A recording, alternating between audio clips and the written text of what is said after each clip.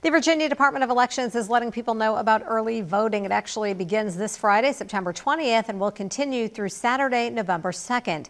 To vote early in person, voters should go to the registrar's office for their jurisdiction and present their ID to cast a ballot.